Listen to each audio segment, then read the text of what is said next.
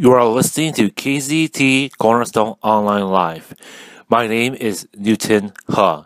At today's Bible, March 27th, 2021, I'll be reading the narration that'll be autocast through Facebook and YouTube channels. Today's English ministry message, Peace of Christ, Romans chapter 5, verse 1 through 11.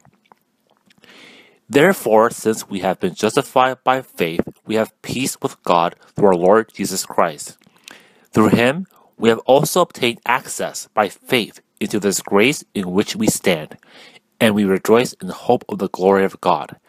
Not only that, but we rejoice in our suffering, knowing that suffering produces endurance, and endurance produces character, and character produces hope, and hope does not put us to shame because God's love has been poured into our hearts through the Holy Spirit who has been given to us.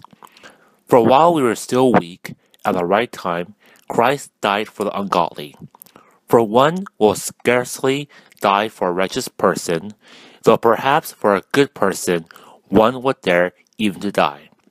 But God showed his love for us in that while we were still sinners, Christ died for us.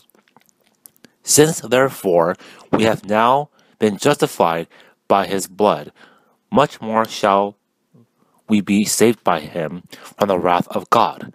For if, while we were enemies, we were reconciled to God by the death of his Son, much more, now that we are reconciled, shall we be saved by his life.